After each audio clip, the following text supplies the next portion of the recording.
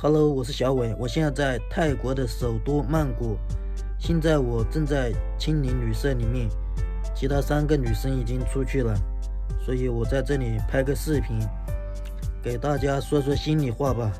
首先，上个视频中结尾提到了，今天这个视频要给大家解决2个问题，就是我为什么要来到泰国，以及为什么要去下一个国家。下一个国家我将会去巴基斯坦，大家看到这个视频的时候，可能我已经到达巴基斯坦了。首先讲一下我为什么要去泰国吧。去泰国之前我在柬埔寨，其实我是从巴基斯坦飞迪拜，然后从迪拜飞到柬埔寨的。离开巴基斯坦也是为了去柬埔寨过渡，目的不是真正留在柬埔寨，因为那时候比较相信网上的信息，说什么越南开放。那时候我以为2022年初越南会开放，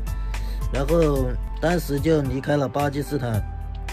到达柬埔寨。柬埔寨是2021年11月份左右开放的吧。当时巴基斯坦有一个朋友已经去到柬埔寨，而且在那边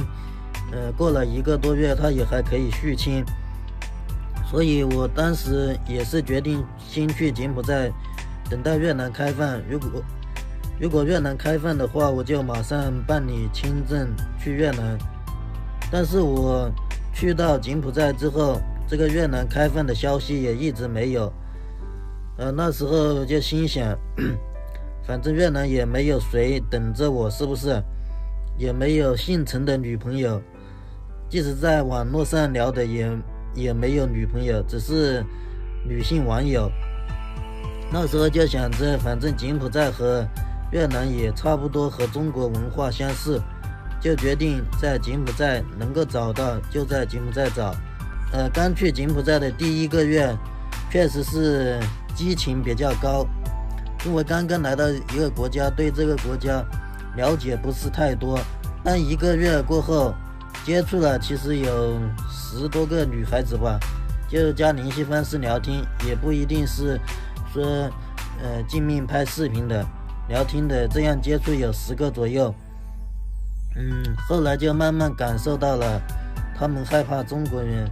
因为我们是一个游客，相当于是一个游客，没有正当的工作，他们不认可你，对你的信任度不高。再加上在柬埔寨那个中国人在那边有很多不好的新闻，所以这方面特别是首都金边那边那些女孩子都知道这些新闻的，所以后来就决定离开柬埔寨了。但是离开的时候又听到那个3月15号越南开放，所以在柬埔寨大概是等了半个月吧。那半个月真的是也没什么视频好拍的，因为你对自己去认识女孩子已经没兴趣了，没兴趣再认识柬埔寨女孩子了，那你还能拍什么视频呢？是不是？所以那段时间能够保持每天更新就不错了。但是3月15号这个越南确实是开放国际游客了，但是不包括中国。那个越南大使馆，驻柬埔寨的大使馆我去过2次，14号去过1次，15号去过1次，都是说旅游签证没有开放。而且15号当天早晨还有一些其他国家的游客，澳大利亚的还有非洲的，他们去问也是说没有开放。所以当时一气之下就决定必须要离开柬埔寨。因为我等3月15号就一直是在等3月15号，对不对？而且我柬埔寨的签证已经到期了，如果你多待1天就多罚款$10，是不是？就必须早点离开。那你得选择一个国家，之前也考虑过印度尼西亚、尼泊尔，还有泰国，这3个是主要考虑之中。最终选择来泰国是因为办理泰国的通行证以及可以落地签比较方便，价格相对于其他的印度尼西亚的签证相对于便宜一些，而且去印度尼西亚的机票也要1500左右，办理签证要个2000多一点点，这就快接近4000块钱了。但是来泰国，当时收集到的信息也不完整，办理通行证加上保险加上1天的隔离酒店，总共是1180，再加上自己买一张机票500多块钱吧，也就2000块钱不到。当时也是心想说这个泰国也没来过，过来玩几天，到时候再决定去越南。因为入境泰国需要买回程机票，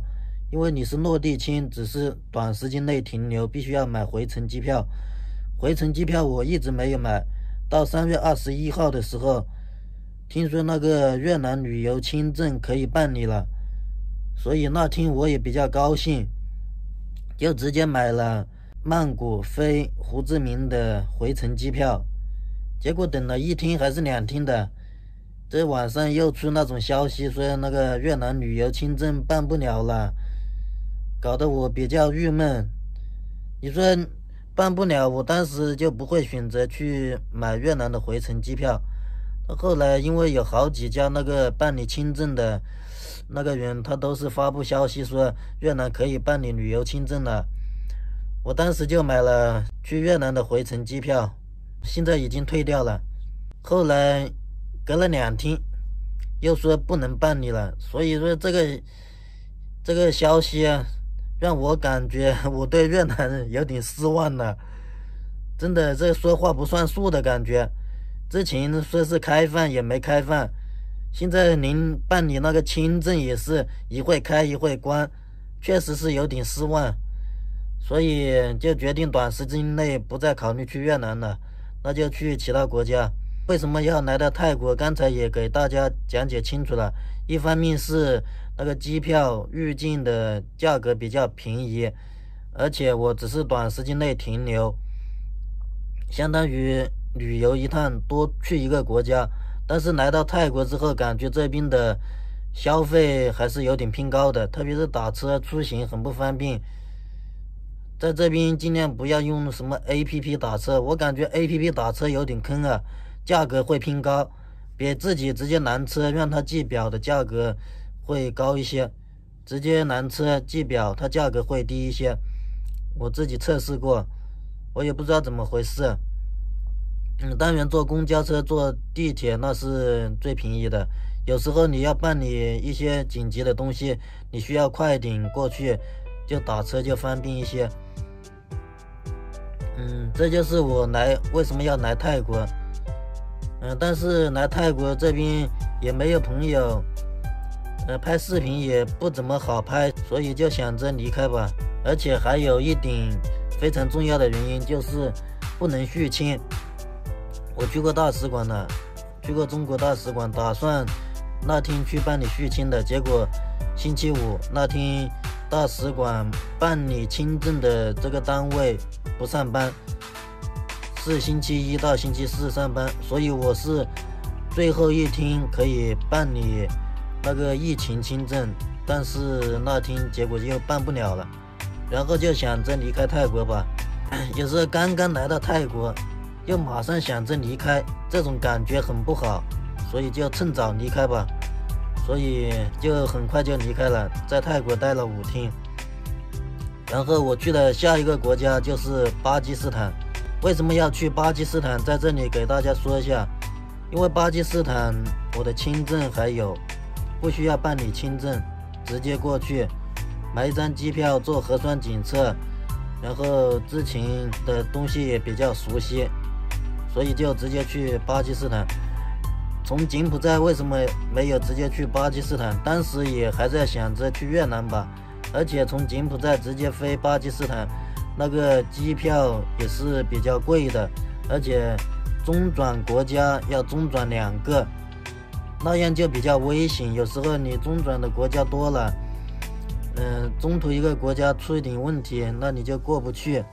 所以干脆不如多玩一个国家，就来到了泰国。去巴基斯坦的话，那边也还有一个朋友，在这里非常感谢他。他这次又会去机场接我，我到时候再请他吃饭吧。